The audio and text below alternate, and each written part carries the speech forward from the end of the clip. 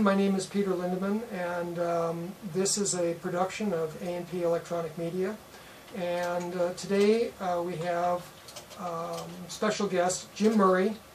He's not often in Spokane. In fact, he lives in Oklahoma, so we wanted to take advantage of this rare opportunity when we get together to give you this live interview as an added value for the talk that he gave at our conference at the end of June. So, Jim, welcome. Thank you, Peter. It's a pleasure to be with you, and I look forward to making this delivery, quite honestly. Great, great. I know that there's a lot of people interested in your work, and so what I want to do is I'll ask Jim maybe 5 or 6 questions and get the conversation started, and then we'll start taking some questions from the live audience. So let's just start at the beginning. When did you get interested in science? When did all that start? Oh my God. Well, I was pretty young at the time. I think one of the things that really stimulated me, believe it or not, was my dad's train sets. He was a very busy guy, and it was sort of left up to me to get the stuff working. And in the process, I took apart a lot of engines and tinkered around with motors and whatnot. And it never stopped from there. I also was interested in electromagnets at a very early age. It's one of my fondest memories, my first electromagnet. Mm-hmm.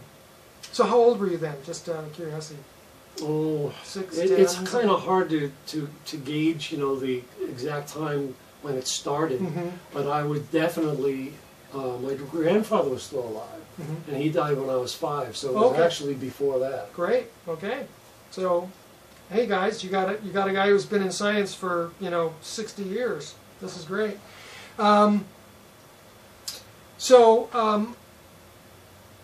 Moving forward quite a bit here, you actually built a linear accelerator as a school project. What were you in? Was that in high school or was that in college? When was that? No, it was actually in high school. High school. You built a linear accelerator in high school. Now, yeah, I was totally captivated by the idea of particle accelerators. And that happened when I was going to a boarding school out on Long Island in my 7th and 8th grades. And I found a book on the subject. And it was very exciting for me because that book was one of the first things I ever read that linked particle accelerators to a Van de Graaff machine. And prior to that, I had thought Van de Graaffs were just cool things for making big sparks. Big sparks, exactly. So I was hooked. And so did you actually have a Van de Graaff generator as the energy source for the linear accelerator? Not then, no. Okay. I actually did that much later with a very big Van de Graaff machine in my basement, much to my parents' consternation. Yes. But no, in the school I basically used a Cockcroft-Walton voltage multiplier. Which is just what, a diode capacitor bridge kind of thing? Exactly. Yeah, okay. For those of you who don't know.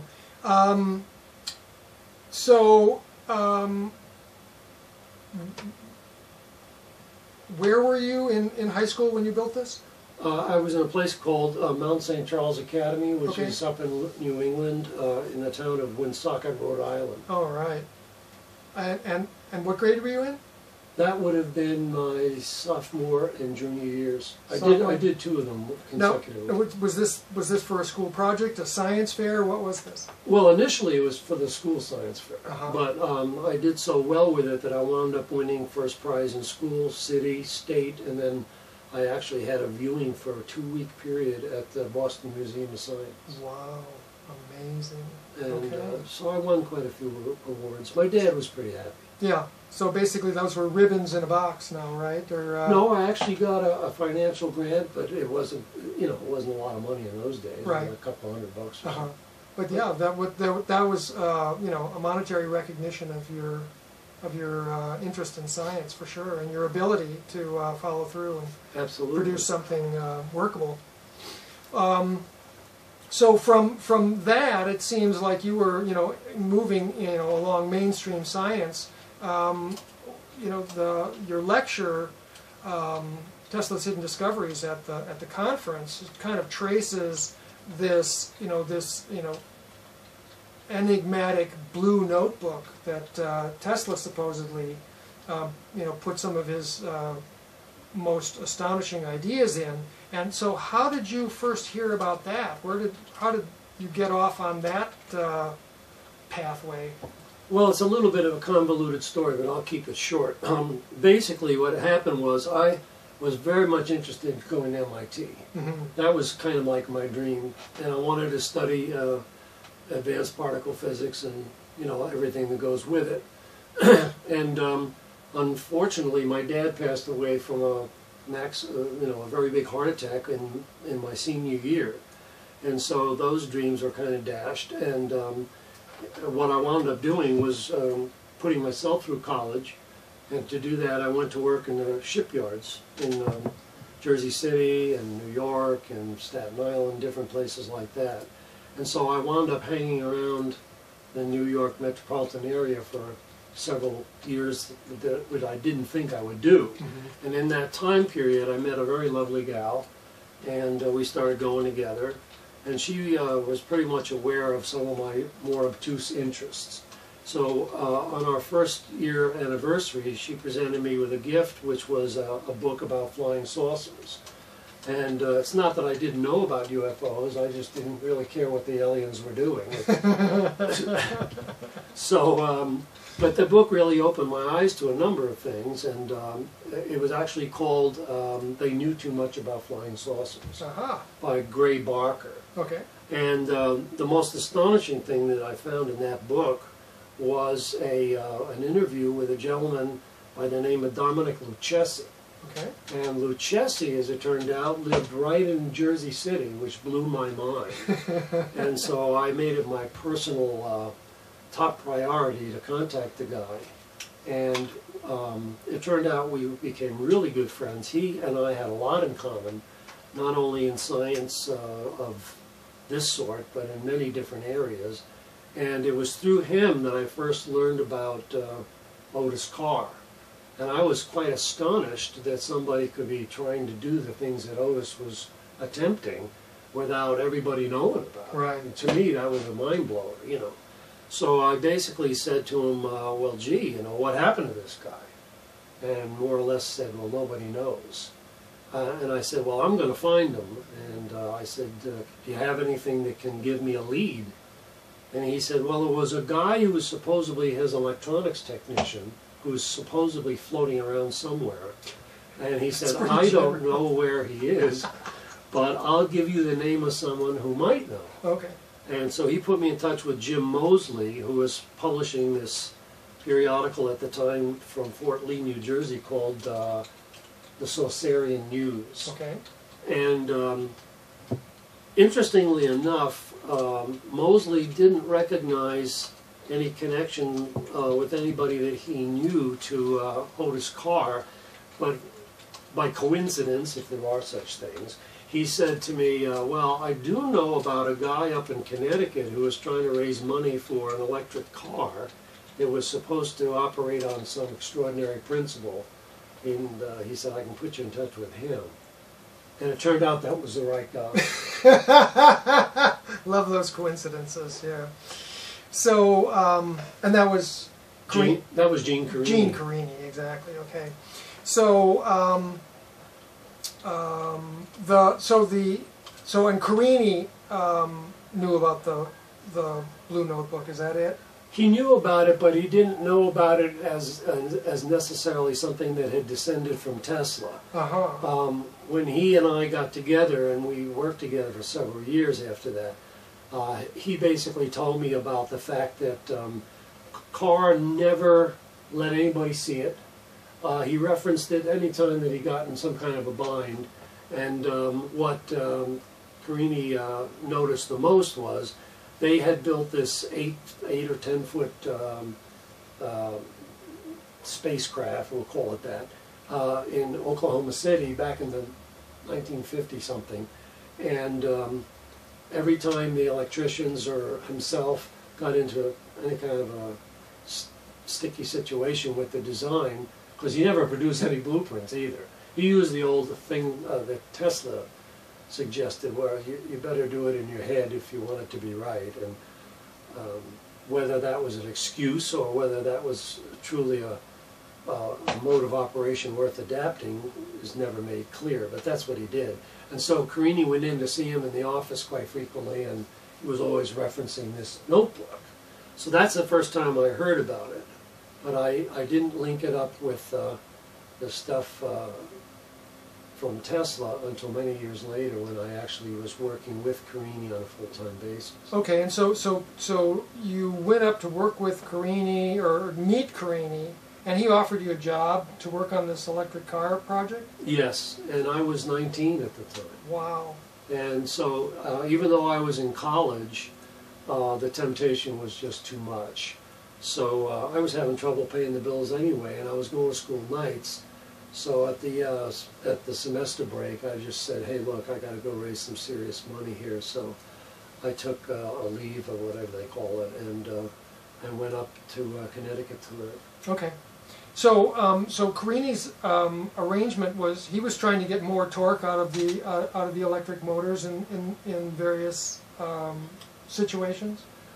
What was different about his electric car project than anybody else's that you've seen? Well, first of all, I didn't even know of any other ones at that time, Okay. which was kind of one of the reasons I jumped on it. But the biggest difference was that Carini was wrestling with this idea that for some reason, if you had a motor that was moving and it was located on the periphery of a drive system as opposed to being stationary, that it had totally different characteristics, Okay. and that it would produce much more output power for the same input. Okay. And I was pretty well steeped in physics. I had taken 2 years of physics in high school, college physics in high school, and I had taken advanced math and theory of equations and all that stuff. So to me it was pretty challenging to say, well, why should that be so? Right. And so I was pretty well hooked at that point and started building models for Carini, mostly to understand what was different, if anything. Right. But also because his big push at that time was the production of a prototype that would be eventually become a practical electric car. So I was trying to do both things at one time. Good. So you had plenty of spare time, right? You weren't busy. No, not at all. Okay. So basically, when you got into this project, you ended up running experiments that convinced you that there were two different torques being produced in an electric motor. What's the significance of that? I mean, which is seemingly what Carini was trying to capture. Yeah, but it didn't happen overtly.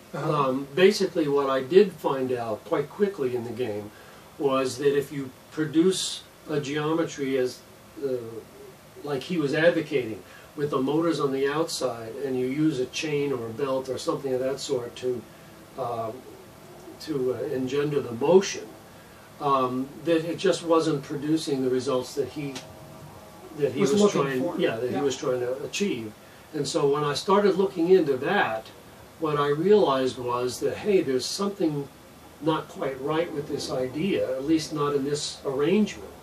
And it led me down a long path of vector diagrams and all kinds of additional contraptions for the sake of exploring what the impedance was all about.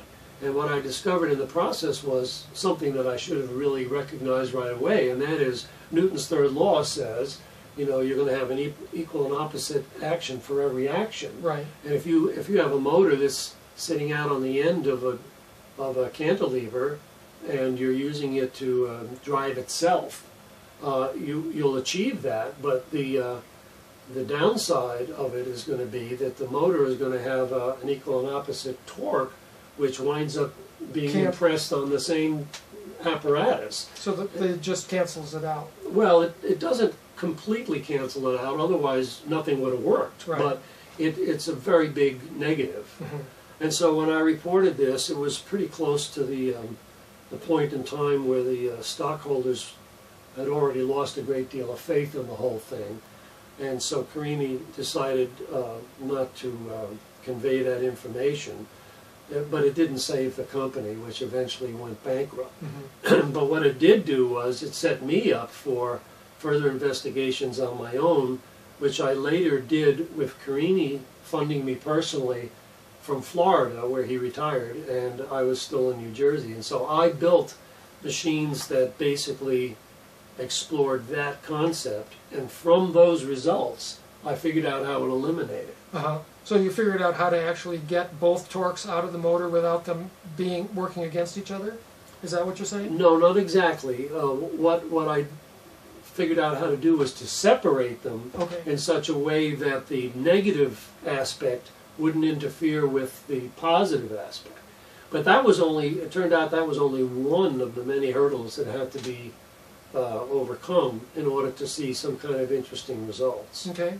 So for instance, Newton's third law, basically says for every action there's an equal and opposite reaction, and my interpretation of that has always been that what that really means is that when forces are created in this 3D world, that they have to apply themselves between two references. One is usually the base reference, and the other is then the thing that you want to move.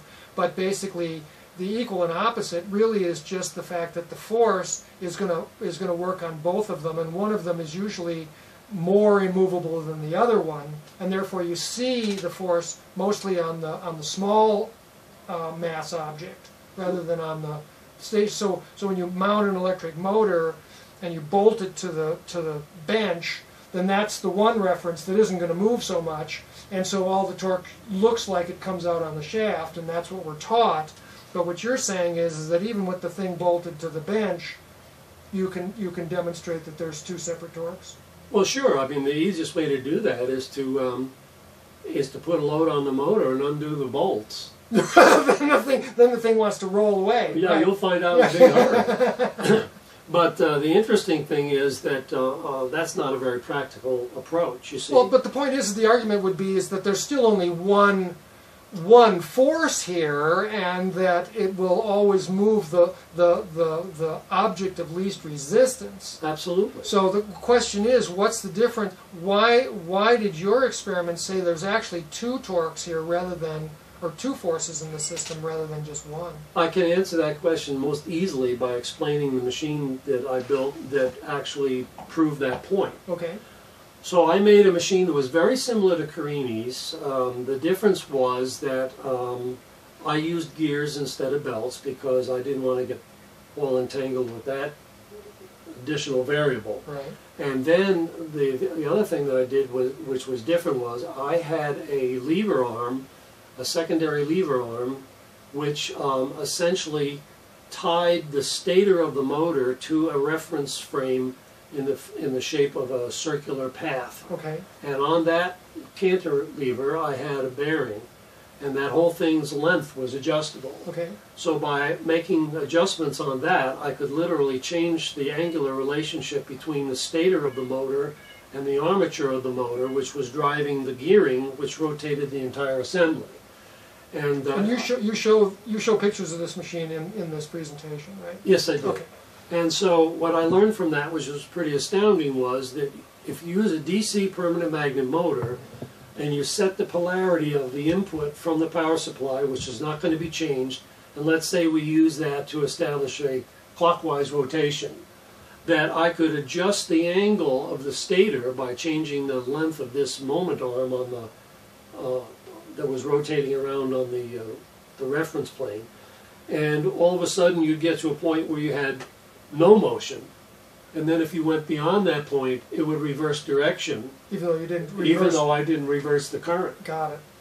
And so that's what convinced you that there were these two separate torques. There were always two separate torques, but the point is, in Carini's device, both of them were set free. Got it. And the problem was that one was more powerful than the other, but the other one was having a negative effect on the results he was hoping to achieve. Got it, got it. So that's why the electric car process that he was working on didn't really produce anything. Produce the right results. Got it, got it.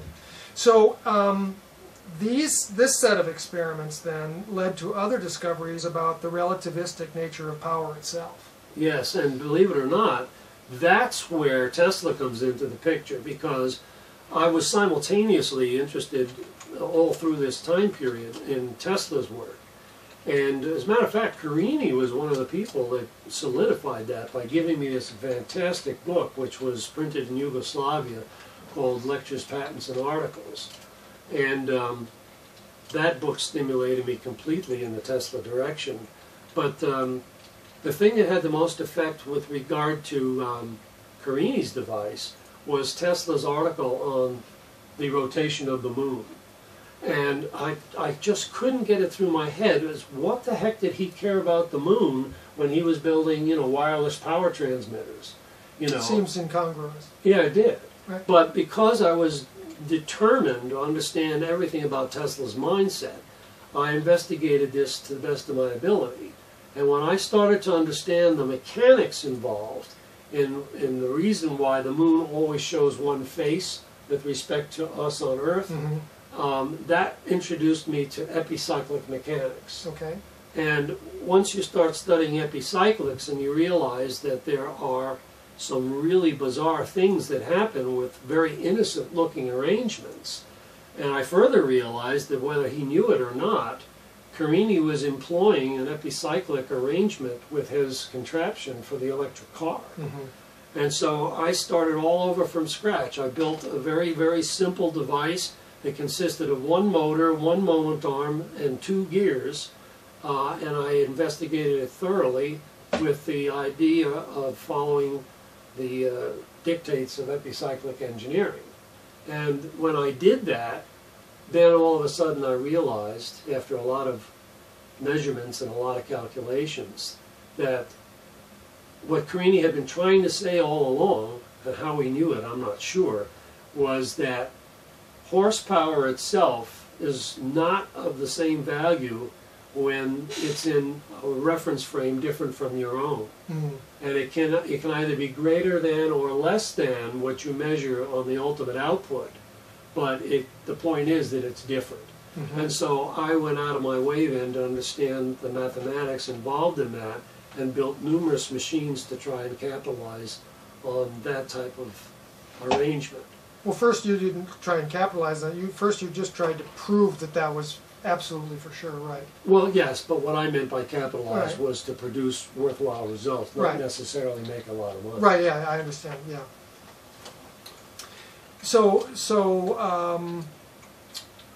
And you show those machines in your lecture as well. Yes, I did. Yeah. Well, not all of them, because some of them don't exist anymore. Right. But I did show as many as I had photographs of. Right.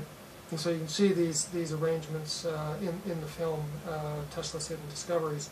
So where this all leads is a situation where by creating a secondary reference in the output section, you can divide the resistance of the output between the input and this other reference, and this is what led to the gravitational torque amplifier? Yes, but long before that happened, what it forced me to realize, because I kept referencing Tesla all the time, Right. looking for extra information, and what I finally realized was that Tesla may not have been given credit for this, but he was actually one heck of a mechanical engineer. And the thing that was interesting was, I reread that Earth-Moon article 1,000 times, and it's one of the only articles that he gets into some pretty interesting calculations involving moment of inertia.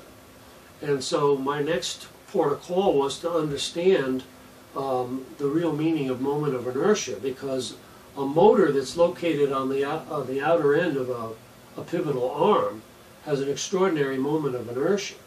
And the thing that's interesting is we generally look at that from the standpoint of the effect of turning a central shaft. And when you do, you feel this enormous resistance to acceleration, which of course we define by the moment of inertia concept. But the interesting thing is, which then became obvious, was that if you are applying a driving force from the rim where the motor is located, it kind of turns the entire thing inside out. And you get a much bigger mechanical advantage. You get a mechanical advantage. And so I started to see that regardless of where Carini had gotten this information from, that it wasn't completely bogus. Mm-hmm. And then I started to realize that that Tesla, because it's actually apparent when you start thinking about it this way and you read his stuff, that he used many, many different types of mechanical analogies to lead him to a much deeper understanding of electrical phenomena, Mm-hmm. which then allowed me to realize, hey, if I can solve this problem, then there's going to be a situation that's analogous to it in the electrical arena. Mm-hmm. And then we'll start to understand things like the magnifying transmitter and all of these other things that he talked about, which people are so, eager to dismiss. Right. So basically, my understanding is that Tesla's understanding of electricity was that it was always the movement of mass, whether it was somebody called it electrons or his radiant energy particles or these types of things. He was always talking about the movement of a particle, and that those particles had mass, and therefore electricity is really not a form of energy, but a movement of mass that shows relationship to gravity, inertia, all of these properties. Electricity has interactions directly with inertia and gravity. Was that what you came to?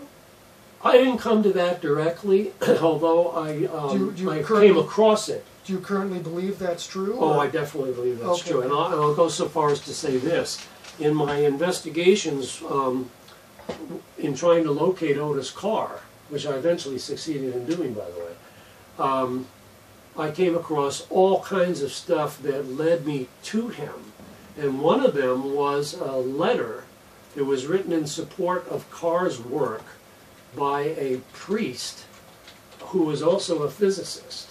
And that is one of the most profound documents I've ever read, because it suggests and explains, at least pretty thoroughly, why there is always an electrical disturbance associated with a change in gravitational potential.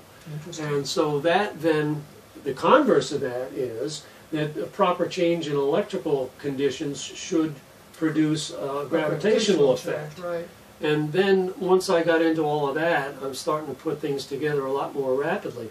The thing that really was the greatest impedance was the fact that everybody believes this stuff not to be possible, and so it's so hard to find worthwhile information. Yeah. I had to engineer all my own tests and figure out ways of funding them, and do all of that while I was going to school or raising a family or all the other stuff. Right. So it's been a long-term situation.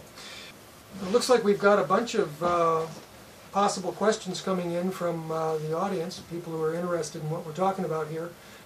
Ivan, yeah, we're going to unmute Ivan here. Oh, I know Ivan. So, Ivan, you're unmuted. Can you unmute? Hi there. Yeah, no, I didn't realize. I stepped out for a second. I just Great. went back. You got a question? No, I didn't have a question. Actually, I've had the privilege of listening to Jim a number of times, and one of the things, all right, I will have a question. On the electrical and connection with the electrical discharge and gravity, you want to elaborate on that? Well, I'd be happy to elaborate on it, except I don't know that much about it. I can only tell you what I read in this guy's report, and of course, it does mirror things that other professionals have said. I think it was what was the name of that early investigator that claimed that he found a link between gravity and Oh, T. Townsend Brown. Before him. Oh, before. Anyway, there were a number of people that made similar statements, and so in my opinion, there is something there. Intuitively, it feels right. I think that stuff that Otis Carr shared with me many years later sort of cinches it, because he said that the planet Earth generates a gravitational field, and that if you understand the components of the Earth as a machine, you will eventually understand what a gravitational field is. And that's a very profound statement, because what Newton's work does is it simply gives us a mathematical expression that allows us to compute what a gravitational force should be between two specific masses, but it doesn't say anything about the cause of that force.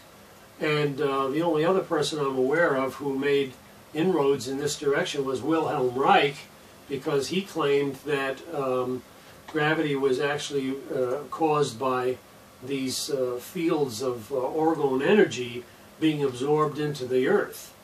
So I truly believe there's a relationship there. I just can't I can't tell you exactly what it is, and I'm not privileged to any more advanced information. But to be honest with you, I got my hands full as it is. Okay, well let's look at maybe some of the things from the chat, the written questions. Somebody's asking, do you have a copy of Tom Bearden's Gravitobiology? I don't have a copy of it, but I am aware of it. And of course, Tom Bearden and I used to collaborate many years ago. Okay. Jim, are you familiar with Dan Winter's perspectives with gravity? I've heard the name Dan Winters, but that's about as far as it goes. I honestly don't know anything about what he has in mind. Okay. Yeah, Dan Winter's work is monumental, and he was pretty much drummed out of the United States for, he's in France currently.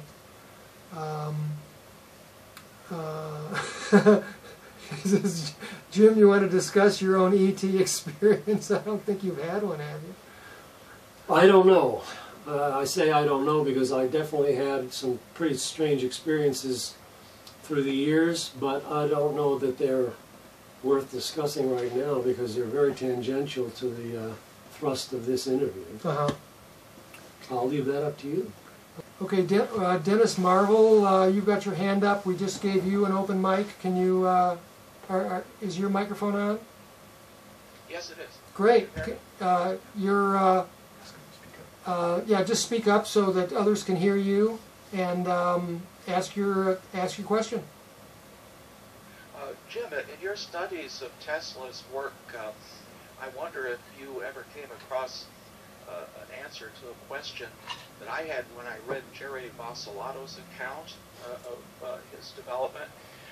When he was employing his magnetically quenched arc disruptor to generate the abrupt shock pulses into his loopback circuit, he was able to adjust that timing very precisely down to 100 microseconds or even 1 microsecond. And I was wondering how he was able to measure such small time intervals with the equipment that he had. Well, you put me in a very peculiar position by asking me this question. I know Mr. Vassilanos, and I used to associate with him many years ago, and I'm not going to say anything negative about him, but I will tell you this. He interviewed me and many, many other people concerning the book that he wanted to write, and I did my best to answer the questions for him. And after he had thoroughly milked my brain, he went on to write the book and do whatever he did without supplying me any feedback. So unfortunately, whatever it is that he did or is claiming, I really have no knowledge of it at all. So basically, the bottom line answer is that Tesla used the exact argument that it's very difficult to know exactly what frequencies that they were dealing with. This was part of his explanation of why he never believed that Heinrich Hertz discovered the propagation of transverse waves, because he believed that Hertz's arrangement wasn't measuring the actual frequencies being generated by the equipment, and it wasn't doing it properly.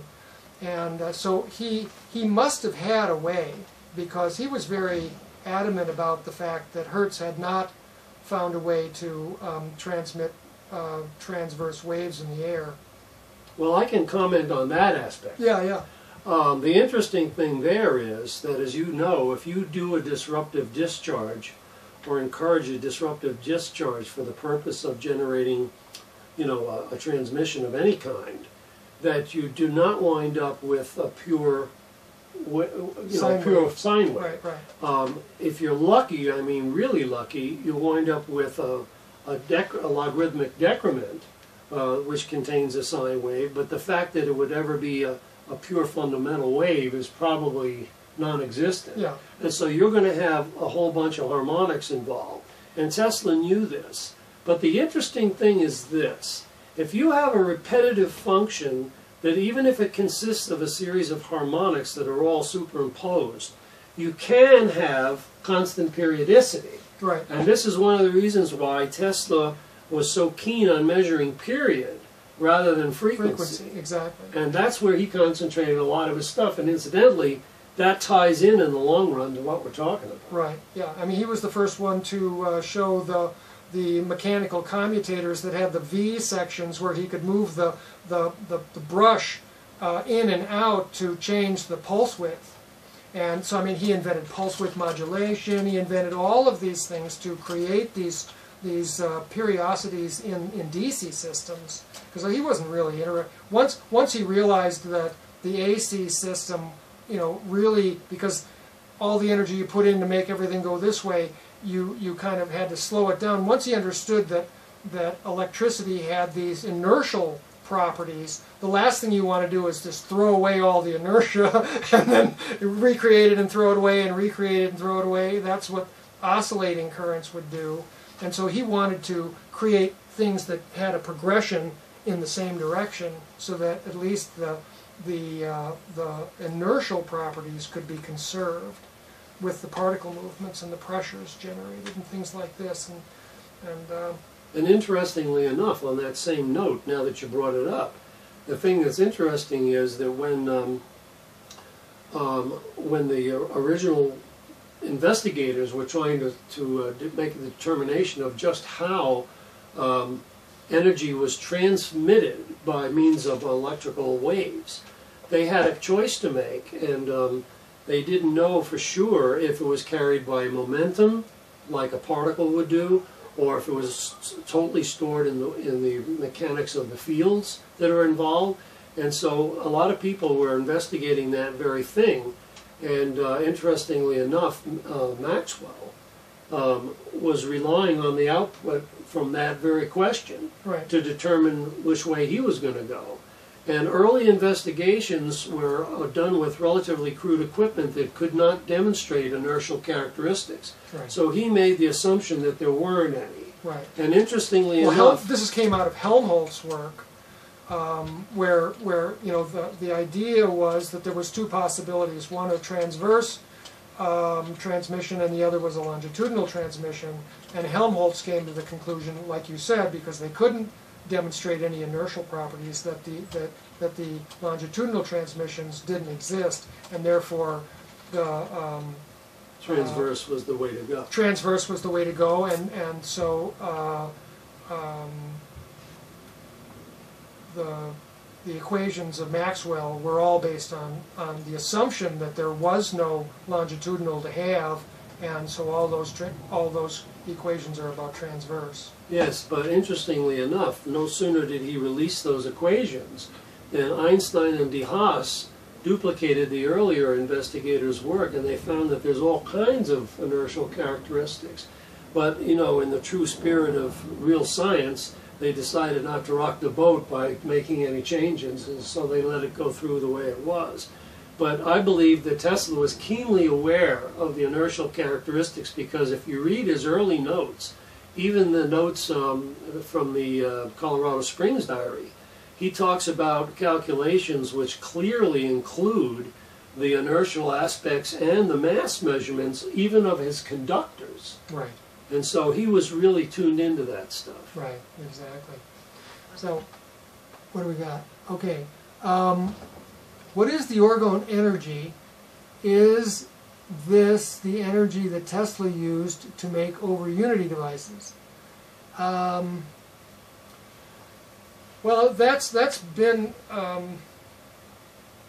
you know, that's a, first of all, orgone energy is a name that was given to what Wilhelm Reich referred to as a primordial mass-free energy in the general environment, and he named it after the human orgasm because he felt that that was the most energetic expression of that energy. In other words, it was related directly to biological processes. So whether or not, certainly Tesla never was aware of that terminology because they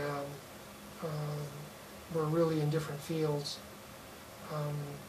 So, well, he may very well have discovered aspects of it if, in fact, it is related right. to other things, as Reich himself suggested. Right. So who knows, you know? Well, I would say that there's a relationship. I try and keep terminologies in separate boxes, but I mean, Wilhelm Reich was very clear that even just a set of rubber gloves left in the sunlight would charge up with this energy. And Tesla was very keen on talking about how sunlight had these charging effects on metal sheets and all kinds of other things that, in fact, you can see in his radiant energy patents. Just a sheet of copper in the sunlight would charge a capacitor to the point where the capacitor would fail, the dielectric would fail. And that was his demonstration that the sunlight basically had, even though it seemed like a feeble charge capability, the actual voltage potential gradient in sunlight was of an enormously high voltage, because it could continue to charge a capacitor until the dielectric failed, and he never did find a dielectric that wouldn't fail under that circumstance. So it's there's certainly reasonable overlaps in these types of discoveries. It's just very, very difficult to take experiments out of one context and say how they relate to another in this regard. So what we're going to do today is we've scheduled to release Tesla's Hidden Discoveries, which is the video format of the talk that Jim gave at our conference in June. And we've probably told everybody on all the lists that was going to be released next Tuesday.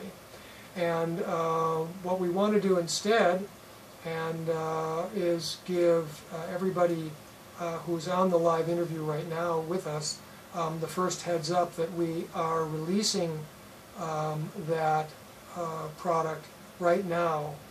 And is it live at this point? Okay. Aaron says it's live, and it's at teslashidden-discoveries.com. I just chatted it. And he's just put a hot link right there in the chat, so anybody who's interested in learning more about what we've been talking about can definitely go there and pick up a copy of that. It's about an hour and a half lecture. And so here's another one.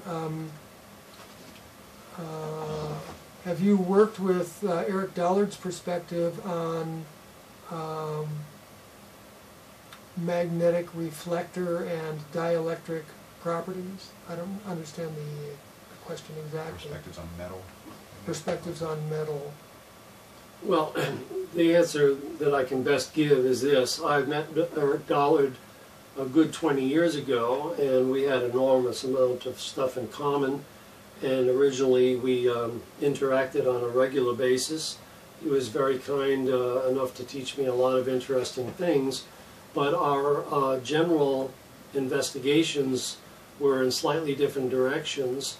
And then unfortunately Eric became rather inaccessible, shall we say, and so I didn't continue that association. But I do know a great deal about his work, and of course I concur with most everything that he is teaching. The only difference is that I'm playing around with very fundamental things simply because I feel that the understanding of those issues are incomplete, whereas Eric is working at a much higher octave of expression that is more related to Tesla's communication systems and his wireless transmission of power. And even though I've dabbled in those areas, I haven't really had the opportunity to go there. Mm-hmm. Great.